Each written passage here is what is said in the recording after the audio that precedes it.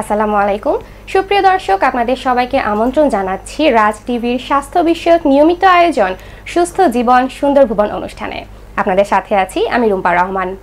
দর্শক, বর্তমান সময়ে সারা বিশ্বে সবচেয়ে আলোচিত এবং আতঙ্কিত একটি ভাইরাসের নাম হলো করোনা ভাইরাস। হ্যাঁ দর্শক, আজকে আমরা কথা বলবো সেই নভেল করোনা ভাইরাসকে নিয়ে। এই জন্য আজকে আমাদের অনুষ্ঠানের আলোচনার বিষয় নির্ধারণ করা হয়েছে করোনা ভাইরাস, এর কারণ, চিকিৎসা এবং প্রতিকার। এবং এই বিষয়ে আজকে আমাদের সাথে কথা বলার জন্য আমাদের স্টুডিওতে গেস্ট এক্সপার্ট হিসেবে উপস্থিত রয়েছেন ডক্টর এম সাইদুল হক, সহকারী অধ্যাপক লিভার বিভাগ, শহীদ তাজউদ্দিন আহমেদ মেডিকেল কলেজ, গাজীপুর।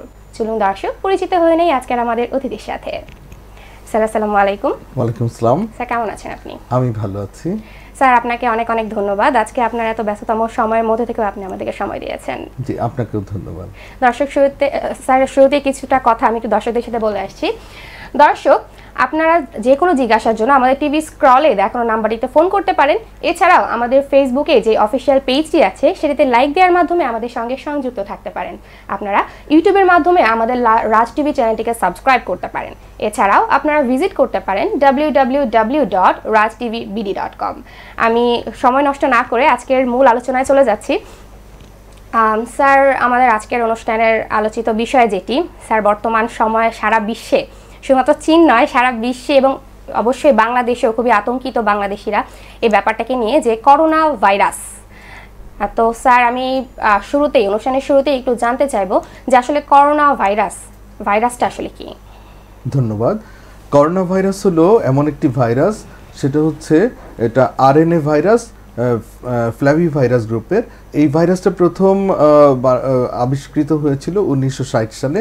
বিভিন্নভাবে এই ভাইরাসটা রোগব্যাধি ছড়াতো, প্রধানত জীবজন্তু থেকে রোগ ছড়াতো এবং পরবর্তীতে দেখা গেল জীবজন্তু থেকে মানুষে এই রোগগুলি সংক্রমিত হয়। যেমন আপনাদের মনে আছে যে 2002 সালে SARS, severe acute respiratory syndrome, এবং 2012 সালে মার্স, যেটা সৌদি আরবে হয়েছিল, মিডল ইস্ট রেসপিরেটরি সিনড্রোম, এই একই সমগোত্রীয় ভাইরাস দিয়ে হয়েছিল।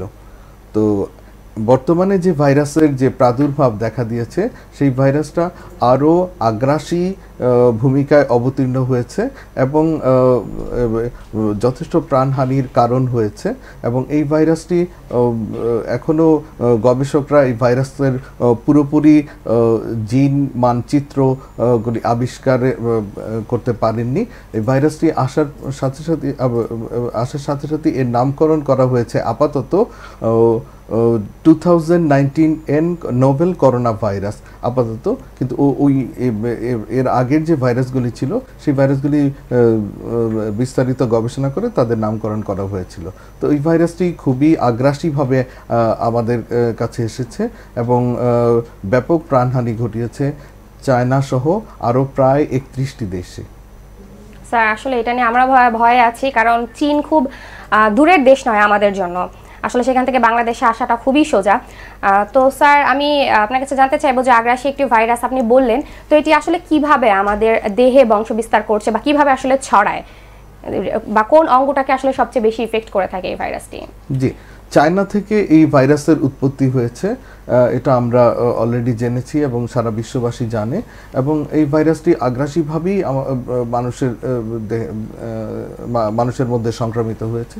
তো আমরা জানি চায়না বর্তমান বিশ্বের সবচেয়ে উন্নত এবং দ্রুত বর্ধনশীল একটি অর্থনীতির দেশ এবং আগামী শতাব্দীকে নেতৃত্ব দেওয়ার মতো একটি দেশ, এবং যাদের সাথে আমরা সামাজিক, রাজনৈতিক, অর্থনৈতিক এবং আমাদের উন্নয়ন সহযোগী হিসাবে চায়না ওতপ্রোতভাবে জড়িত। আপনারা খুব ভালোভাবেই জানেন যে আমাদের যে বড় বড় যে প্রকল্পগুলি রয়েছে, যেমন মেগা প্রকল্পের মধ্যে রয়েছে পটুয়াখালীতে পায়রা বন্দর নির্মাণ প্রকল্প, আমাদের যে বড় বড় অবকাঠামো, আমাদের স্বপ্নের পদ্মা সেতু, এগুলোর সবই উন্নয়ন সহযোগিতা হচ্ছে চায়না। এবং চায়নার বিভিন্ন কারিগরি সহায়তায় এবং তাদের অর্থনৈতিক ঋণ সহায়তায় আমরা এই কাজগুলি দ্রুত এগিয়ে যাচ্ছি এবং তাদের সাথে আমাদের সামাজিক এবং অর্থনৈতিক একটা ভালো সুসম্পর্ক রয়েছে। তো সেক্ষেত্রে আমরা খুবই আশঙ্কিত যে এই ভাইরাসটা আমাদের দেশে অলরেডি চলে আসে কিনা। তো আমরা অলরেডি আল্লাহর কাছে, সৃষ্টিকর্তার কাছে আমরা অত্যন্ত কৃতজ্ঞ যে এই পর্যন্ত আমাদের দেশে এই ভাইরাসটি পাওয়া যায়নি। আপনার কোশ্চেনটা কি ছিল? স্যার আমি জানতে চাচ্ছি যে এটা আসলে কিভাবে বংশ বিস্তার করে, আর আমাদের শরীরে আসলে আসলে স্যার এটা কোন অর্গানটিকে বা কোন অঙ্গটিকে সবচেয়ে বেশি এফেক্ট করে থাকে? চায়নাতে এই ভাইরাসটার উৎপত্তি হয়েছিল। সাধারণত চায়না একটা বড় দেশ এবং বিভিন্ন জাতির দেশ, সেখানে উন্নয়নের জন্য ওই চাইনিজ ভাষাভাষী যে লোকজন চায়নার যে নাগরিক রয়েছেন তাদের বিভিন্ন পছন্দের তারা বিভিন্ন রকম খাবার খেতে পছন্দ করেন এবং এই খাবারের তাদের খাবার বৈচিত্র্যময় এবং এই খাবারের মধ্যে আমরা জানি দক্ষিণ পূর্ব চায়নার একটা প্রদেশ, হুনান প্রদেশের ইউহান শহরে এই রোগের প্রাদুর্ভাব দেখা দিয়েছে। সেখানে দেখা গেল যে সম্ভবত সেখানে কোনো এক জাতির লোকজনের একটা খাদ্যাভ্যাসের জন্য এই জীবাণুটা ছড়িয়েছে। সেটা হচ্ছে তারা বাদুড়ের স্যুপ বা সাপের স্যুপ এই ধরনের খাবার খেতে পছন্দ করে এবং সেখান থেকে ভাইরাসটা মানুষের দেহে ঢুকেছে এবং বর্তমানে এই ভাইরাসটা হাঁচি, কাশি এবং মানুষের সংস্পর্শে এসে বাতাসের মাধ্যমে এই ভাইরাসটা মানুষের দেহে সংক্রমিত হচ্ছে এবং মানুষের দেহে সংক্রমিত হয়ে সবচেয়ে বেশি যে অঙ্গ আক্রান্ত অঙ্গ সেটা হচ্ছে তার ফুসফুসেই বেশি সংক্রমিত হচ্ছে। ফুসফুসে। তো স্যার উহান শহরের খাবারের একটা ব্যাপার নিয়ে আপনি যেটা বলেন বা আমরা ইতিমধ্যে সবাই জেনেছি যে খাদ্যাভ্যাস বা বাদুড় বা বিভিন্ন প্রাণী থেকে আসলে এই ভাইরাসটা আসার কথাটা শোনা যাচ্ছে। তো স্যার সেটা তো চীনের জন্য, কিন্তু স্যার আমরা এখন আরো আশঙ্কা করছি যে বিভিন্ন দেশেও স্যার এটা ছড়িয়ে যেতে পারে বা ছড়াচ্ছে হয়তো বা দুই একটা দেশেই। তো স্যার এই এখন আসলে যে আউটব্রেকটা হচ্ছে বিভিন্ন জায়গায়, তো স্যার এখন আউটব্রেক হওয়ার কারণটা স্যার কি? এখন আমি আপনাকে শুরুতেই বলেছি যে এটা জুনোটিক ভাইরাস। জুনোটিক ভাইরাস হচ্ছে জীবজন্তু বা প্রাণী থেকে মানুষের সংক্রমিত হওয়া। তো আমরা অলরেডি জেনেছি যে এটা জীবজন্তু বা প্রাণী যেমন সাপ এবং বাদুড়ের স্যুপ থেকে ভাইরাসটা মানুষের দেহে সংক্রমিত হয়েছে। এখন মানুষ থেকে মানুষের ভাইরাসটা সংক্রমিত হচ্ছে এবং হচ্ছে কিভাবে হচ্ছে হাঁচি, কাশির মাধ্যমে এবং আক্রান্ত ব্যক্তির সংস্পর্শে এসে এই ভাইরাসটা সংক্রমিত হচ্ছে। স্যার তাহলে আমি এই প্রসঙ্গে একটু জেনে নিতে চাইবো যে যদি কেউ আক্রান্ত হয়ে যায় তাহলে আসলে লক্ষণগুলো কি কি প্রকাশ পাবে? আক্রান্ত হওয়ার সাধারণত আমরা ইতিমধ্যে গবেষকরা দেখেছে যে এই রোগের করোনা ভাইরাস যে শরীরের মধ্যে সংক্রমিত হওয়ার পরে 2 থেকে 14 দিনের মধ্যে এটা ইনকিউবেশন পিরিয়ড, যেটাকে বলে সুপ্তাবস্থা, এরই মাঝে দেখা যায় কিছু কিছু ক্ষেত্রে 5-7 দিনের মধ্যে তার জ্বর ভাব, তার সর্দি কাশি, হাঁচি, ঠান্ডা। আমরা যেরকম জীবনে আমাদের সারা জীবনে এরকম অভিজ্ঞতা রয়েছে যে সর্দি কাশি ঠান্ডা, একই রকম সর্দি কাশি ঠান্ডা দেখা দেয়, সাথে কিছু জ্বর থাকে এবং জ্বরের মাত্রা ধীরে ধীরে বাড়তে থাকে এবং পরে ফুসফুস সংক্রমণ হয়, তখন শ্বাসকষ্ট দেখা দেয় এবং আলটিমেটলি একটা পর্যায়ে নিউমোনিয়া ডেভেলপ করে। স্যার আপনি বললেন যেটি যে 2 থেকে 14 দিন পর্যন্ত আসলে এটা সুপ্ত অবস্থায় থাকে বা থাকতে পারে। তো স্যার 2 থেকে 14 দিন তো একটা লম্বা সময়। এর মধ্যে যদি কোনো পেশেন্ট মনে করেন যে তার হয়তো বা এরকম কোনো উপসর্গ দেখা দিল বা সে যদি মনে করেন যে আমি করোনা ভাইরাসে হয়তো আক্রান্ত হয়ে গেলাম, তো এই ক্ষেত্রে স্যার স্ক্রিনিংয়ের কোনো ব্যবস্থা আসলে আমাদের দেশে আছে কিনা, যে আগে থেকেই আমরা বুঝতে পারবো বা সতর্ক হতে পারবো যে আসলে আমাদের করোনা ভাইরাস দ্বারা আমরা আক্রান্ত হয়েছে কিনা, এরকম কোনো ব্যবস্থা আমাদের আছে কিনা? জি, আমাদের দেশে অবশ্যই ব্যবস্থাটা রয়েছে। আপনি জানেন আমাদের সরকারিভাবে একটি প্রতিষ্ঠান রয়েছে, সেটা হচ্ছে রোগতত্ত্ব, রোগ নিয়ন্ত্রণ ও গবেষণা প্রতিষ্ঠান, যেটাকে IEDCR বলে। আমাদের স্বাস্থ্য মন্ত্রণালয়ের স্বাস্থ্য অধিদপ্তরের অধীনে একটা সংস্থা, যেটা সরকারিভাবে এটা নিয়ন্ত্রণ করা হয়। সেখানে এই ধরনের ডিভাইস আছে এবং সেখানে এই ধরনের পরীক্ষা করার ব্যবস্থা অলরেডি রয়েছে। স্যার লক্ষণ যদি দেখা দেয়, যদিও আমাদের জন্য একটি সুখবর যে বাংলাদেশে এখন পর্যন্ত কোনো রোগী শনাক্ত হয়নি, স্যার যদি লক্ষণ দেখা দেয় তাহলে স্যার সেই ক্ষেত্রে আমি একটু আমাদের জন্যই জানতে চাইবো যে আসলে আপনারা কি পরীক্ষা নিরীক্ষা তাদেরকে করতে দেন বা করোনা ভাইরাসটা আসলে কিভাবে আপনারা নিশ্চিত করতে পারবেন যদি আসলে কেউ আক্রান্ত হয়? আমরা ইতিমধ্যে যেটা জেনেছি সেটা হচ্ছে, যেহেতু আপনাকে প্রথমেই বলেছি এই ভাইরাসটা একেবারেই নতুন এবং গবেষকরা এখনো গবেষণা পর্যায়ে রয়েছে এবং এই ভাইরাসের এখনো সঠিক নামকরণ করা হয় নাই। আপনি জানেন যে এটা 2019 করোনা ভাইরাস নামে আপাতত নামকরণ করা হয়েছে। তো এই অবস্থার মধ্যে আমরা যেটা আমাদের দেশে যে আইডিসিআর যেটা রয়েছে, যে প্রতিষ্ঠান, সেখানে আমরা এই রোগ নির্ণয়ের জন্য 2টা পরীক্ষা আমরা ইতিমধ্যে জেনেছি। সেটা হচ্ছে এই ভাইরাসের অ্যান্টিবডি এবং আরএনএ পরীক্ষা, যেটা পিসিআর বলা হয়, পিসিআর করে করা হয়। স্যার, যদি আসলে কারো আমরা এরকম ধরেই ফেলি যে আসলে করোনা ভাইরাসটা বাংলাদেশে চলেই আসলে, আক্রান্ত হয়েই গেল, তো স্যার সেই ক্ষেত্রে আপনার কাছে জানতে চাইবো যে আসলে তাদেরকে কি চিকিৎসা দেওয়াটা উচিত হবে বলে আপনি মনে করেন? আপনি খুব ভালো বলেছেন। এই ধরনের রোগী আমি প্রথমেই বলেছি যে সৃষ্টিকর্তার কাছে অশেষ কৃতজ্ঞতা যে আমাদের দেশে এখনো এই ভাইরাস শনাক্ত হয়নি, কিন্তু যদি শনাক্ত হয়েই যায় সেক্ষেত্রে পর্যাপ্ত ব্যবস্থা আমাদের দেশে সরকারি বেসরকারি পর্যায়ে অলরেডি নেওয়া হয়েছে। তো আমরা যারা চিকিৎসকরা, সেটা আমাদের দেশে অলরেডি সরকারি পর্যায়ে অনেক চিকিৎসককে প্রশিক্ষণও দেওয়া হচ্ছে। তো সেক্ষেত্রে আমরা যেটা করতে পারি সেটা হচ্ছে এই ধরনের রোগীদেরকে প্রথমেই আমরা আইসোলেশন করতে পারি। আইসোলেশন করে আলাদা, ইতিমধ্যে আপনি জেনে আনন্দিত হবেন যে সরকারিভাবে নির্দেশনা দেওয়া হয়েছে সারা বাংলাদেশের সবগুলি হাসপাতালে এই ধরনের আইসোলেশন কেন্দ্র তৈরি করে। আইসোলেশন কেন্দ্র হচ্ছে এমন একটি কেন্দ্র যেখানে ওই রোগীকে রোগ ধরা থেকে রোগীর চিকিৎসা পর্যন্ত সম্পূর্ণ কিছু আলাদাভাবে সব ধরনের ফ্যাসিলিটি সহ দেওয়া হয়। তো সেইভাবে আইসোলেশন রুমে নিয়ে তাকে চিকিৎসা দেওয়ার যথেষ্ট ব্যবস্থা আমরা অলরেডি সরকারের পক্ষ থেকে করা হয়েছে। স্যার, তো আপনি বলেন আইসোলেশনের কথা এবং চিকিৎসা, তো স্যার বাংলাদেশে এখন পর্যন্ত যেহেতু আসেনি, সেটি আমাদের জন্য অবশ্যই সুখকর একটি খবর। তো স্যার বাংলাদেশের জন্য না আসে বা আমরা যেন এটা আক্রান্ত না হই, সেটার জন্য স্যার প্রথম থেকেই আমরা কিভাবে আসলে এটা থেকে প্রতিরোধ করতে পারি বা সতর্ক থাকতে পারি কিভাবে, যদি একটু বলতেন।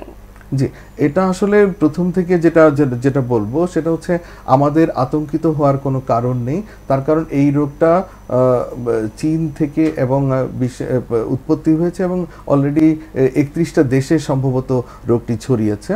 তো আমরা প্রথমেই দেখব যে ওই দেশ থেকে কেউ আসছে কিনা বা রিসেন্ট ট্রাভেল হিস্ট্রি আছে কিনা ওই দেশে, বা ওই ধরনের রোগীর সান্নিধ্যে এই ধরনের কেউ গিয়েছে কিনা, এবং গেলে পরে তারপর আমরা সেই রোগীকে আমরা স্ক্রিনিং করব, স্ক্রিনিং করে আমরা চিকিৎসার ব্যবস্থা করব। স্যার, আমরা এই ব্যাপারে আরও অনেক কথা বলবো।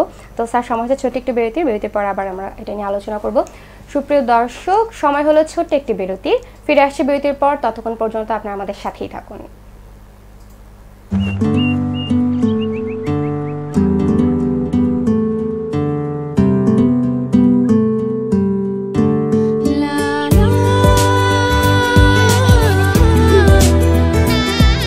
তুমি বড় একা হয়ে গেলে বাবা, নিজের দিকে খেয়াল রেখো। তুমি নিজের দিকে খেয়াল রেখো, মেয়েটাও বিদেশ চলে গেল।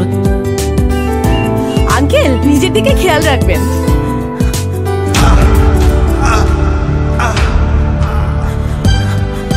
Hello, universal cardiac hospital. থাকুন নির্ভয়, আছে হৃদরোগের বিশ্বমানের চিকিৎসা সেবা। Universal cardiac hospital. কাঁদছিস কেন পাগলি? আমি তো ভালো হয়ে গেছি। কাঁদবো না, তুমি একা একটা মানুষ। একা কোথায়? ইউনিভার্সাল কার্ডিয়াক হাসপাতাল আছে আমার পাশে, ওরা আমার হৃদয়ের বন্ধু। যখন আপনার পাশে ইউনিভার্সাল কার্ডিয়াক হসপিটাল, তখন আপনি আর একা নন। রাজ টিভি, রাজ টেলিভিশন নামটার মধ্যেই এর অর্থ লুকিয়ে আছে, অর্থাৎ রাজার টেলিভিশন। আসলেই তো রাজার টেলিভিশনে কারা কাজ করছে, কাদেরকে নিয়ে কাজ করা হচ্ছে? ডাক্তারদেরকে নিয়ে, যারা মানুষের জীবনের রাজা। আল্লাহ পাক যাদের মাধ্যমে মানুষের জীবন রক্ষার কাজটি করেন। খুবই সুন্দর একটি উদ্যোগ। যে রাধে সে চুলো বাঁধে। ডাক্তাররা ডাক্তারি করবে, আবার সেটি জানান দেবে সবাইকে। সবাই যদি না জানে ডাক্তাররা কত ভালো কাজ করছে, তাহলে তো হলো না। আমি ভালো কাজ করলে অবশ্যই সেটাকে জানান দেব। কেন দেব? যাতে আমার ভালো কাজে অনুপ্রাণিত হয়ে আরও 10 জন ভালো কাজ করেন। রাজ টেলিভিশন দেখবেন, নিয়মিত দেখবেন। লাভ কি?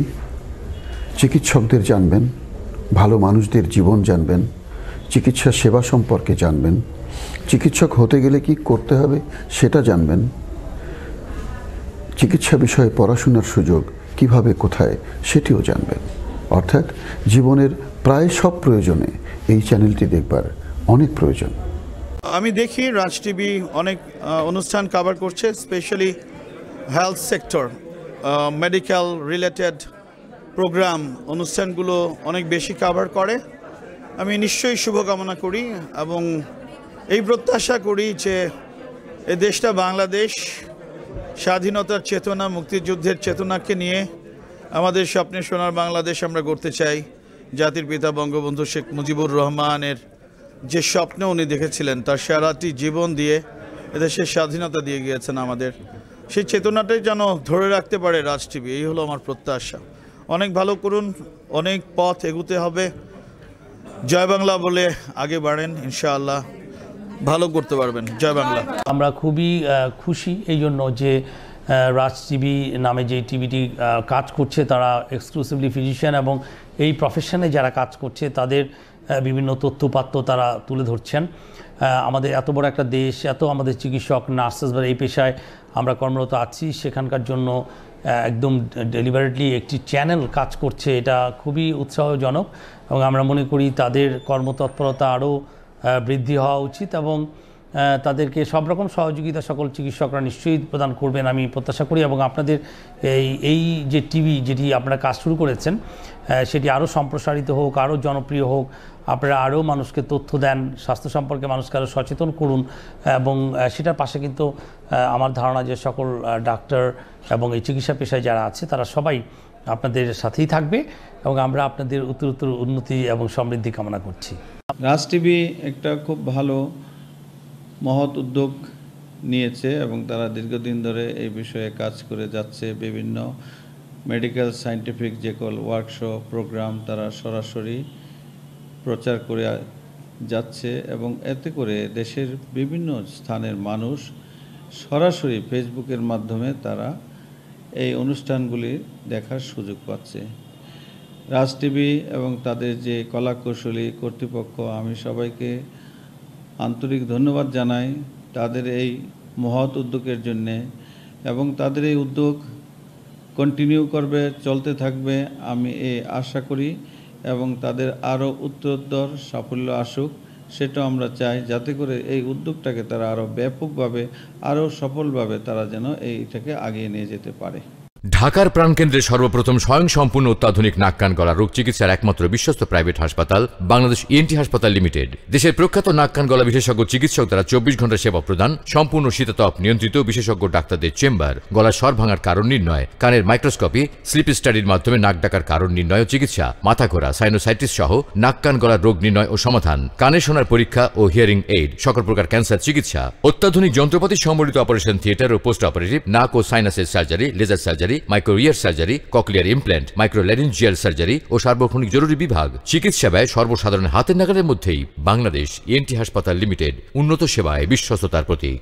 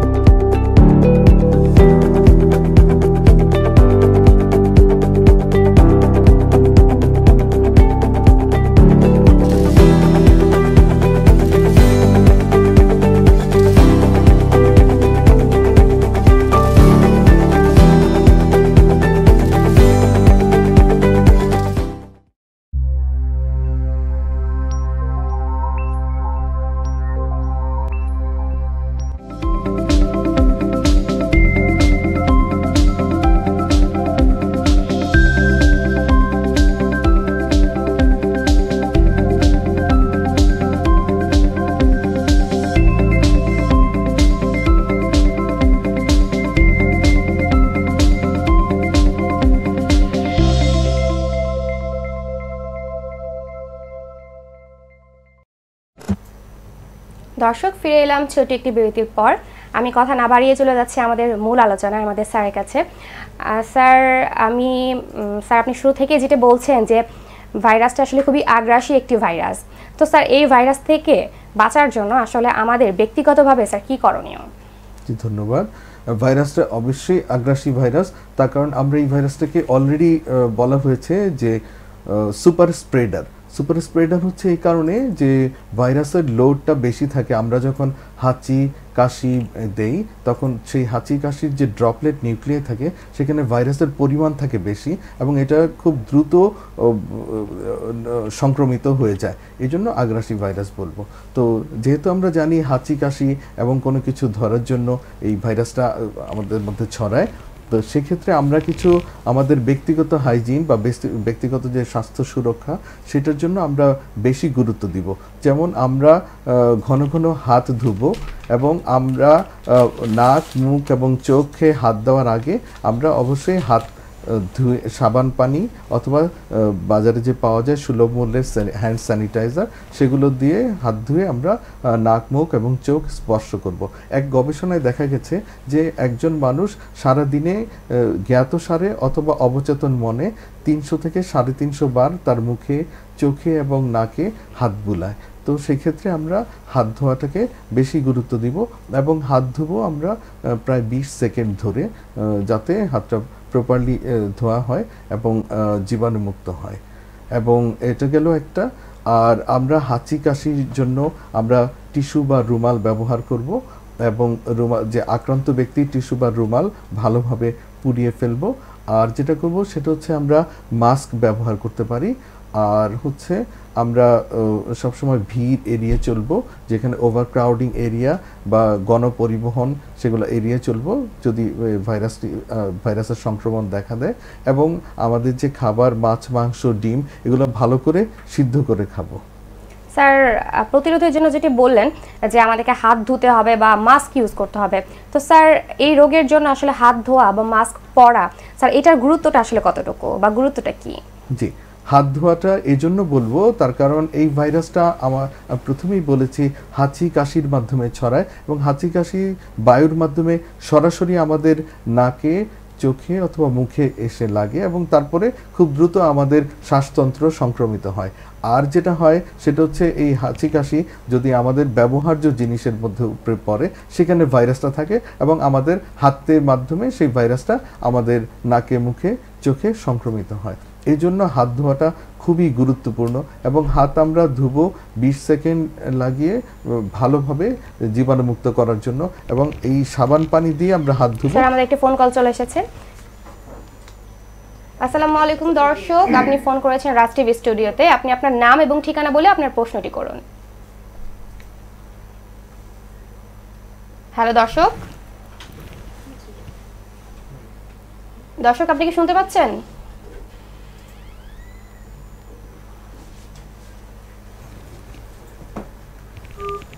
দর্শক, আমরা শুনতে পাচ্ছি না। আপনি আমাদের সঙ্গে যোগাযোগ করার জন্য আরেকবার চেষ্টা করুন।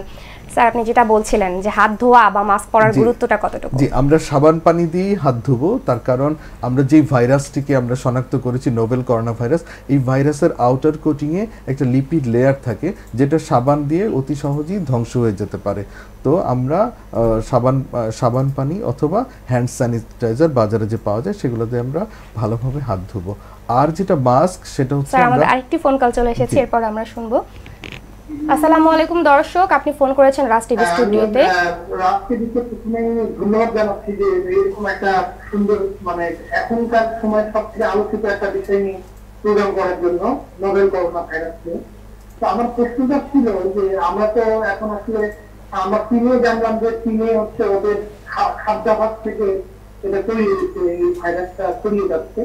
তো আমি জানতে চাচ্ছিলাম যে আমাদের দেশে আমরা আসলে এই ব্রয়লার মুরগি কিংবা আমরা যে গরু খাই কিংবা বিভিন্ন ধরনের যে মাংসগুলো আমরা গ্রহণ করি, তো এখান থেকে কি এগুলো থেকে কোনো ভাইরাসটা আক্রান্ত হওয়ার সম্ভাবনা আছে কিনা?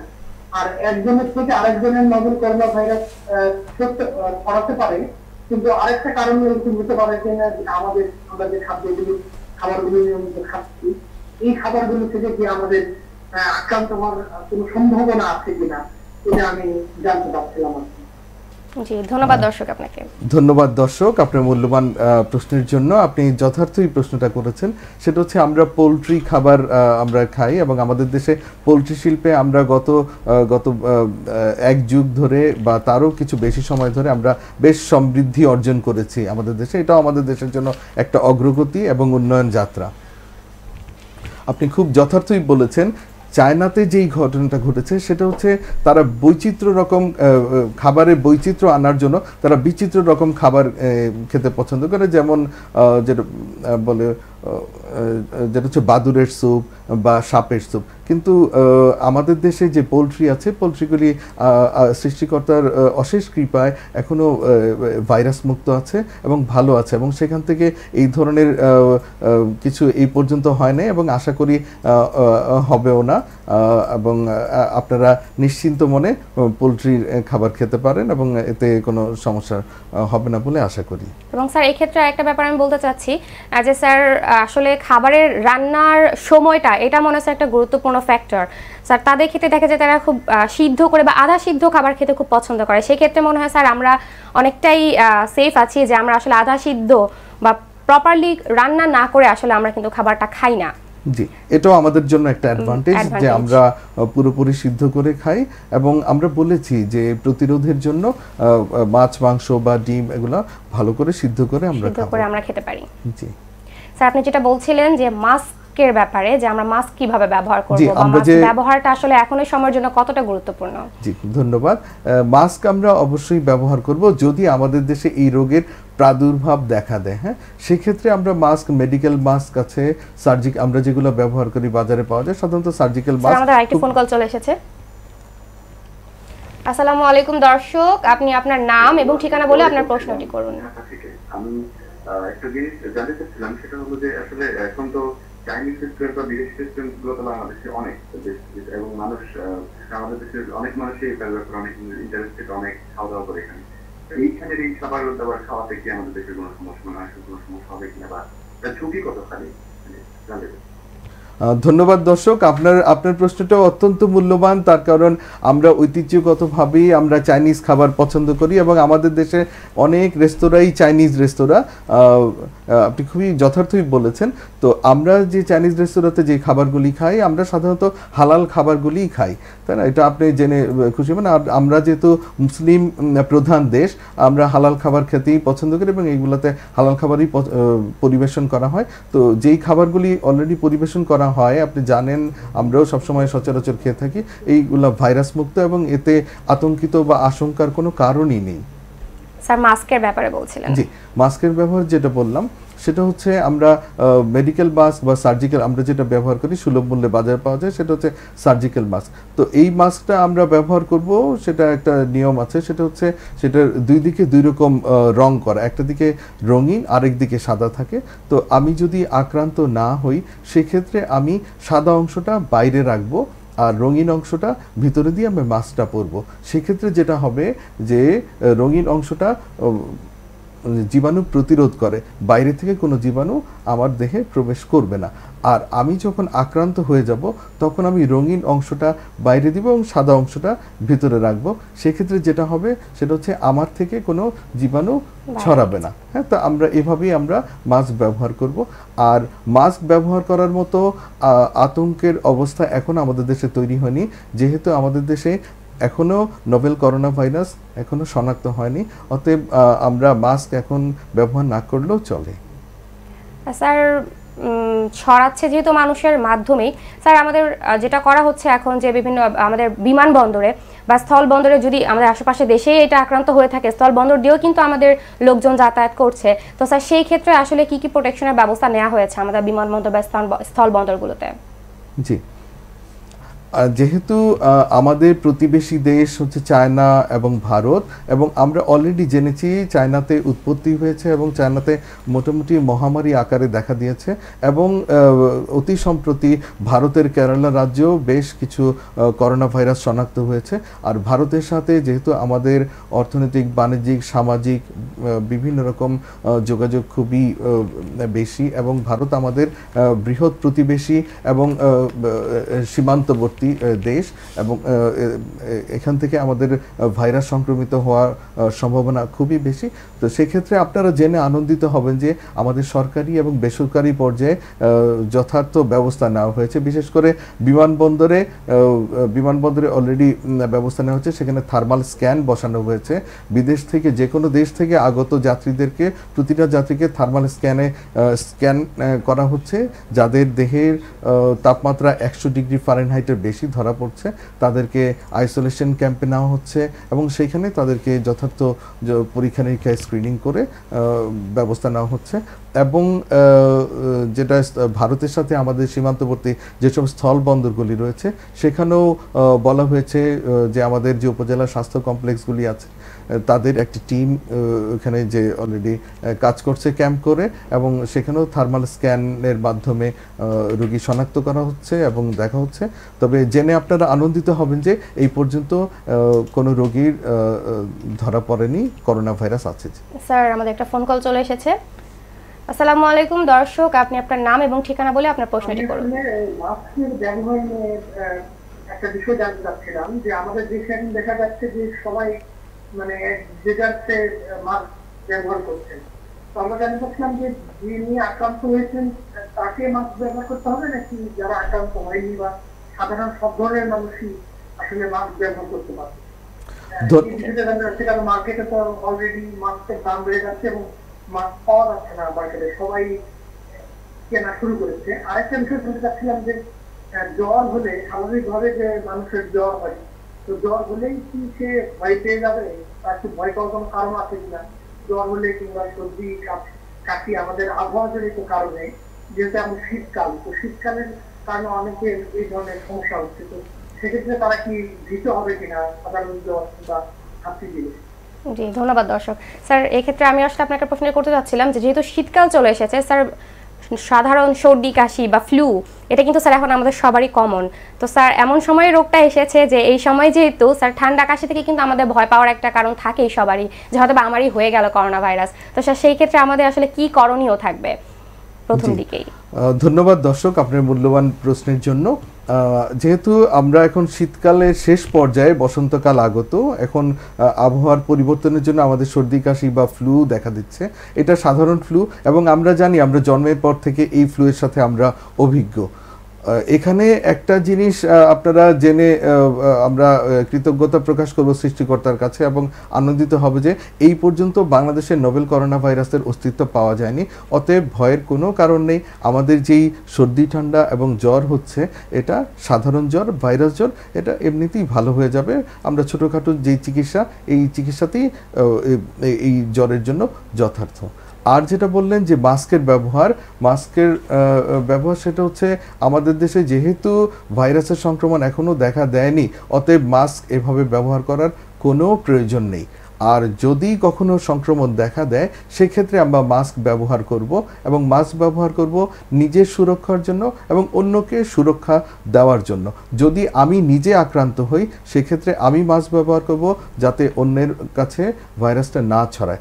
আর আমি নিজে সুরক্ষিত থাকার জন্য মাস্ক ব্যবহার করব যাতে ওভারক্রাউডিং, যেমন ভিড়, গণপরিবহন, কোনো যেখানে লোকজনের যাতায়াত বা আনাগোনা বেশি সেই সব জায়গা আমি পরিহার করব এবং যারা আক্রান্ত ব্যক্তি তাদের সংস্পর্শ গেলে মাস্ক ব্যবহার করব এবং তাদের সংস্পর্শ সাধারণত এড়িয়ে চলব। স্যার ইতিমধ্যেই কিন্তু চীনে অনেকজন মানুষের মৃত্যুবরণ করেছে করোনা ভাইরাসে আক্রান্ত হয়ে। তো স্যার আমি একটু জানতে চাইবো যে আসলে যে মৃত্যুবরণ করছে করোনা ভাইরাসে আক্রান্ত হয়ে, স্যার মৃত্যুবরণ করার কারণটা আসলে কি? জি, করোনা ভাইরাসে আমরা ইতিমধ্যে জেনেছি যে গতকাল পর্যন্ত যে পরিসংখ্যান তাতে প্রায় 34,000 চাইনিজ পিপল আক্রান্ত হয়েছে। এর মাঝে মারা গিয়েছে 724 জন, যেটা ইউহানে মারা গিয়েছে 722 জন এবং ইউহানের বাইরে 2 জন মারা গিয়েছে। এই সব মিলে হচ্ছে 724 জন। তো যারা মারা গিয়েছে এরা সবাই রেসপিরেটরি ফেইলিয়ারে মারা গিয়েছে, শ্বাসতন্ত্রের সংক্রমণ হয়ে নিউমোনিয়া হয়ে মারা গিয়েছে। তো আমরা যেটা পরিসংখ্যান করে যেটা দেখলাম যে মারা যাওয়ার মধ্যে অন্তত আক্রান্ত মানুষের মধ্যে শতকরা 2 ভাগ মানুষ মারা গিয়েছে, আর মারাত্মক আক্রান্ত রয়েছে 841 জন মানুষ। তো এই ক্ষেত্রে দেখা গেল যে যদি যথাযথ চিকিৎসা পায় এবং ভালো সাপোর্ট থাকে সেক্ষেত্রে বেঁচে যাওয়ার সম্ভাবনাই বেশি। এবং এই পর্যন্ত আপনারা জেনে আনন্দিত হবেন যে 2500 আক্রান্ত মানুষ সুস্থ হয়ে বাড়িতে ফিরে গিয়েছে। স্যার, আমার অনুষ্ঠানের সময় প্রায় শেষ মুহূর্তে স্যার একটু যদি আমাদের দর্শকদের উদ্দেশ্যে কিছু বলতেন।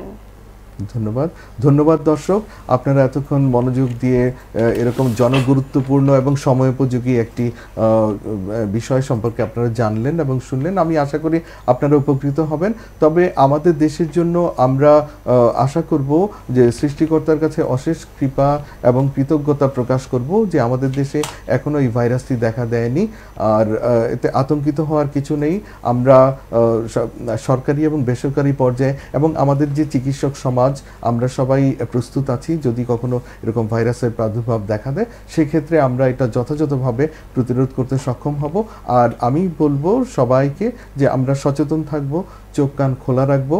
আমরা যদি এরকম হয় তাহলে আমরা ব্যক্তিগত হাইজিন আর যেসব সহজ যেই প্রতিরোধ ব্যবস্থা আছে এগুলা গ্রহণ করব, আমরা ভালো থাকব। ধন্যবাদ সবাইকে। ধন্যবাদ স্যার। দর্শক, আমি অনুষ্ঠান শেষ করার আগে আপনাদের জ্ঞাতার্থে জানিয়ে দিতে চাচ্ছি যে সর্বশেষ তথ্য অনুযায়ী করোনা ভাইরাসে মৃত্যুর সংখ্যা 724 জন এবং এই রোগ থেকে সুস্থ হয়েছেন 1684 জন রোগী।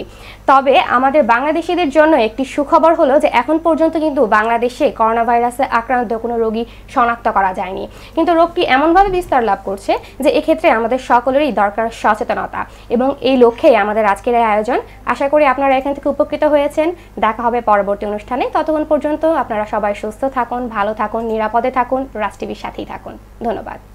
You are watching Raj TV, Jagorone, Bangladesh. Please subscribe our channel.